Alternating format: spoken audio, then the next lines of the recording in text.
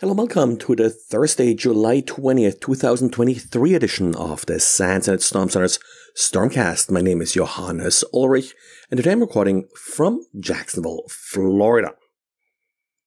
I caught myself a pretty bad cold, so I'll keep this podcast a little bit shorter than normal. I want to start out just with a reminder. I already mentioned this yesterday, but the Citrix ADC, you must patch this by this weekend. It's already being exploited.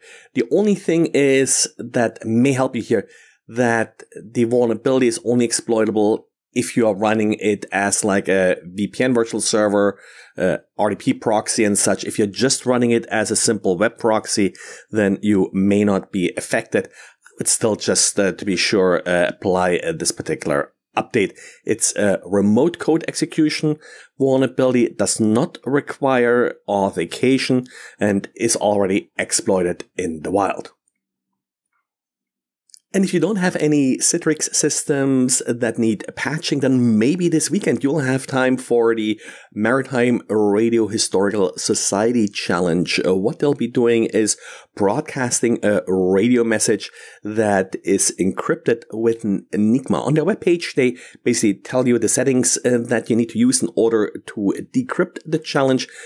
Probably an interesting little game if you are into ham radio. Of course, you need to be able to receive the message with the respective equipment and have some kind of Enigma emulator, assuming that you don't have the real thing sitting around to decrypt the message.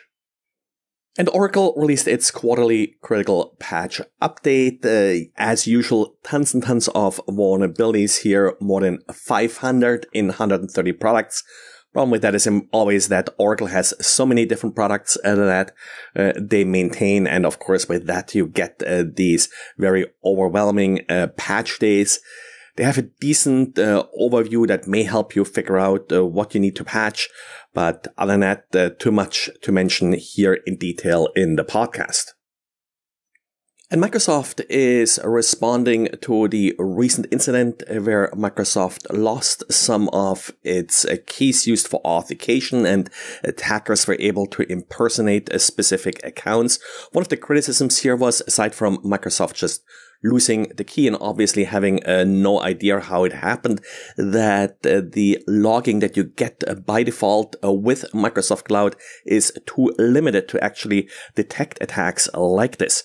Microsoft today released a blog post that they will make enhanced logging available to more of their customers.